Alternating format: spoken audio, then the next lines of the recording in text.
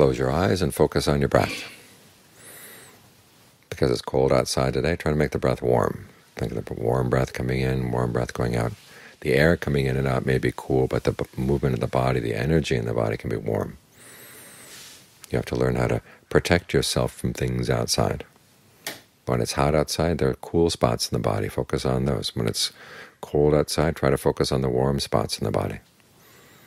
This is how we build up our powers of endurance in all areas. If you're dealing with difficult people and all you can think about is how difficult they are, then you wear yourself down, even more than they wear you down. You have to learn how to focus on what's good in the situation, what gives you strength in the situation, and draw your strength from that.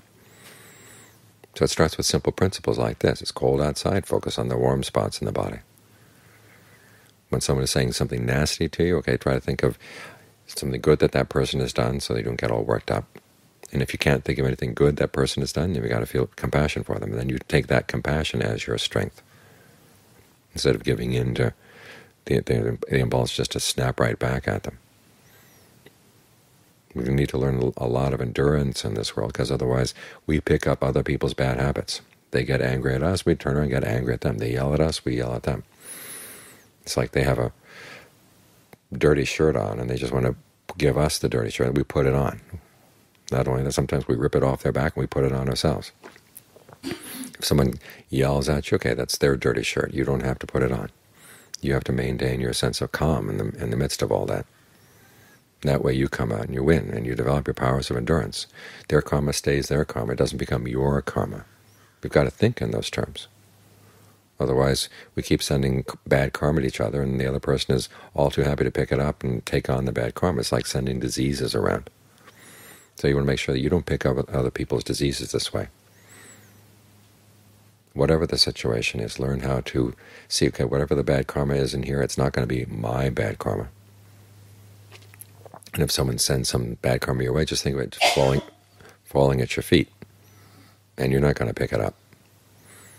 That way you can live in this world without getting stained by the world. The image the Buddha has is of a lotus. It grows in the mud, but it's not stained by the mud. It grows in the water, even water doesn't stick to it. The water rolls around like a bead and then falls off. So think of all the bad karma in the world, all the horrible things people have done to you, and say, well, it's just like water beads. They can drift right off, flow right off. They don't have to stain your mind. If you take them up and make them into your karma, okay, then it becomes a stain that seeps into your own mind. And then you've developed a problem. So no matter whatever anybody may have to offer you, look at it. If it's good, okay, you can take it. If it's not good, you don't have to take it. It's theirs. If you think about things in this way, then it's a lot easier to develop your powers of endurance. The same holds true with pain. It's not like there's going to be pain in every inch of your body. But what happens is a pain in a little part of your body, and it inflames your entire mind. So think of it as just one spot in the body. The rest of the body is okay. And stay with the rest of the body. And if it turns out the rest of the body doesn't feel good, well, there's always space element. The space element doesn't have any pain. Stay there. In other words, there are potentials for strength all around you. Just learn how to locate them and draw your strength from them.